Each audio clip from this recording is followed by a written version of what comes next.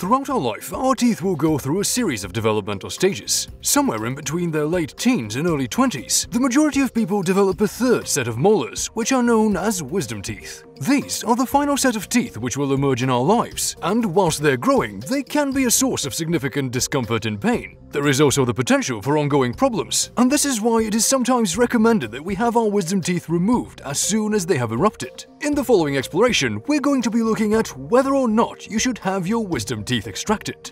Don't forget to subscribe to this channel if you're passionate about knowledge and learning. We have so much more content lined up for you. Generally, it is believed that wisdom teeth were once essential to humans for their survival. The diets of the earliest humans consisted of roots, leaves, meat and nuts, but contemporary humans eat food which has been extensively prepared through roasting, steaming, chopping and boiling. This means that wisdom teeth are no longer as necessary as they once were, and according to anthropologists, we have evolved beyond needing wisdom teeth. This explains why some peoples never erupt. Still, our genetics mean that many of us will grow wisdom teeth, and one study discovered that more than 50% of people have at least one wisdom tooth. In reality, wisdom teeth should only be removed if they are actually causing problems, or if they are likely to in the future. The truth is that there are no scientifically proven benefits to having your wisdom teeth removed for no reason. As a matter of fact, having your wisdom teeth extracted can be an unpleasant and painful experience with uncomfortable side effects. It is recommended that you should not have your wisdom teeth extracted if your teeth are healthy and there is no tooth decay or gum inflammation. They have erupted properly, they are positioned in a way which doesn't impact the functioning of any neighboring teeth, and they are located in a place which you can clean easily.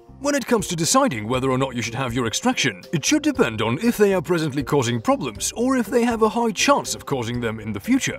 For example, wisdom teeth which don't break through are referred to as impacted, and in some cases they can lead to pain, swelling, tooth decay, or inflamed gums. Wisdom teeth may also partially erupt, which can make oral hygiene particularly difficult and result in the accumulation of bacteria and development of painful oral cavities. Even when your wisdom teeth do erupt completely, there may not be enough room for them as they could move, damage, and destroy the roots of neighboring teeth. There are other generalized problems as well, such as pain in the area of the wisdom tooth, cysts and infections, as well as gum inflammation and uncomfortable tumors. If any of these scenarios apply, then it is definitely recommended that your wisdom teeth are extracted as soon as possible. If you are considering having your wisdom teeth removed, however, then you should do it as soon as they have erupted. The reason for this is that because once several years have passed, your bone tissues have completely formed, the teeth become difficult to extract, and the healing process will take much longer. Whenever you have your wisdom teeth extracted, you'll probably find that your mouth and cheeks will be swollen, and it will be hard to open your mouth fully for several hours. There will also be some pain right after the procedure, but it doesn't typically last long.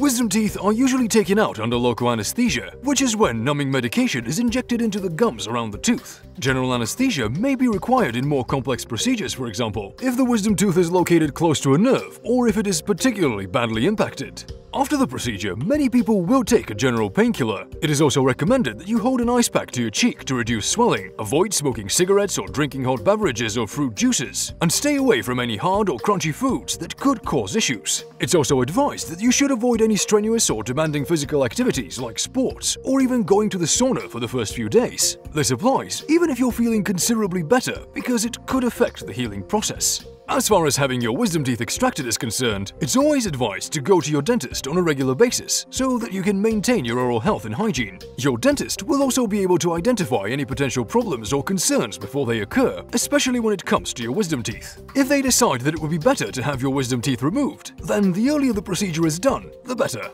If your teeth are otherwise healthy, then it is best to leave your wisdom teeth as they are. We hope that you found this informative and interesting, and if you did, then please like, share and subscribe to this channel for even more fascinating facts.